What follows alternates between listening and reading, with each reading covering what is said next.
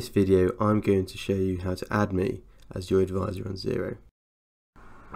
Go to the top left menu, then go to settings, then go to users, click on the green invite a user button, then enter my name, Ben Staker. The email is benstaker@yourcloudaccountant.net. Then below you'll see there's 3 buttons. Click on the business and accounting, payroll and projects, making sure admin is selected, but also advisor and business and accounting area. You'll then have 3 more options which you need to tick. This is for the VAT, managing users and also the bank accounts. Then click send invite.